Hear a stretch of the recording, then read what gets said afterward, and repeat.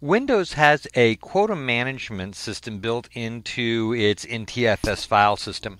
Now, quota management only works on NTFS, and its purpose is to track and then limit the amount of space that a user can use on any given volume. The idea being, if we have multiple people sharing one system, we don't want one person to use up all of the available space.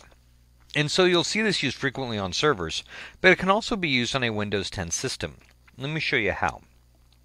So I'm going to open up File Explorer. Now, one thing to be aware of, let me go to this PC and the C drive. Now, one thing to be aware of is if you enable quota management on the local the operating system drive, it can get a little bit tricky because quotas are tracked by whoever owns the file. And whoever sets up the operating system is going to own a lot of these files. So you can run into problems if you start limiting space on the C drive. So Microsoft's recommendation is to store your data files on another drive or another partition and enable quota management there. Now, there are some strengths to that and there are some weaknesses to that, but that is an approach that you can take. Since I only have one volume on this at the moment, let's go ahead and work with that one. So I'm going to right click on the drive or the volume that I want to set quotas on, and I'm going to go to Properties. And then I'm going to go to Quota. And on the Quota tab here, I can access the Show Quota settings. Now, by default, quotas are disabled. And you'll see the little indicator here. The stoplight says, hey, that's not working. Well, it's not enabled, that's why. So if we want to use it, we're going to click Enable Quota Management. Now, you can set up quota management to track usage or to actually limit usage. So I'm going to set it up to limit usage, but in the process I'm going to show you how you can track it. So if you just kind of leave it this way, enable quota management, but don't deny disk space, don't limit disk usage. Then when you get to the quota settings, the individual quota entries, it will tell you how much people are using, but it won't restrict them. But if you do want to restrict it, that's where we get to.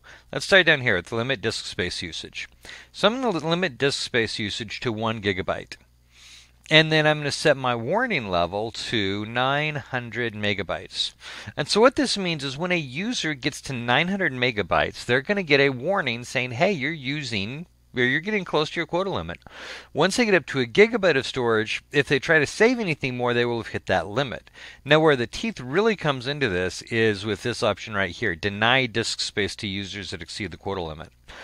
So when a user tries to write a file that would go over 1 gigabyte, or whatever we've set their limit disk space usage to, it will generate an error and they can't write the file. So it's a hard enforcement of these quotas. Now, the user is going to see these, but if they're like most users don't really pay any attention to messages that pop up. They're just going to click past them and keep going, or they might read it and forget about it or whatever. Well, we can log events. So this one is when a user exceeds their quota limit. This is when a user hits their warning level. Those will show up in the event log so that we can then go back in the event log and see where it's at as well. Now, let's go ahead and apply the quota. And it says you should only do this if you intended blah, blah, blah. Yep, we're okay. And so it's going to start rebuilding the disk quota information. And that'll take a few minutes. And it depends on how much data you have as to how long this is going to take. And then we can go to quota entries. Now, we're not going to see anything here yet.